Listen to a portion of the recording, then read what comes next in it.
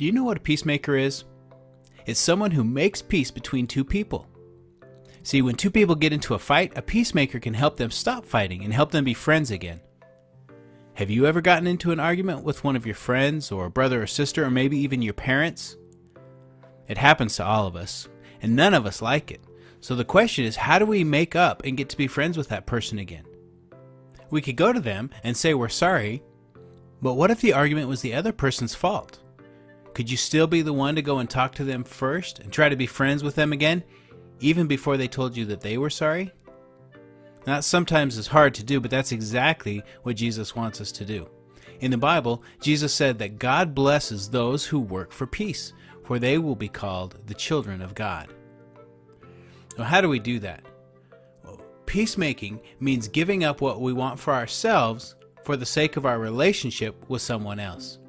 It means deciding not to argue.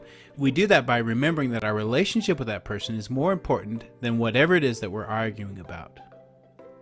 Well, that's exactly what Jesus did for us. Jesus was our peacemaker. We were in a fight with God. We were always doing the wrong things and not listening to God, and He could have punished us for those things. But instead, God wanted to have peace with us. And even though we were the ones that were doing the wrong things, God was the one who sent Jesus to make peace between us and God.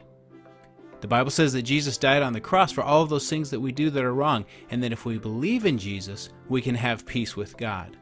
Jesus came to us first. Well, that's what He wants us to do with our friends and with our family. He wants us to be the ones to go to them first and to make peace with them.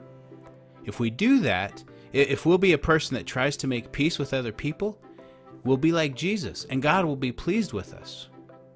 Romans 12:18 says, "Do all that you can to live at peace with everyone."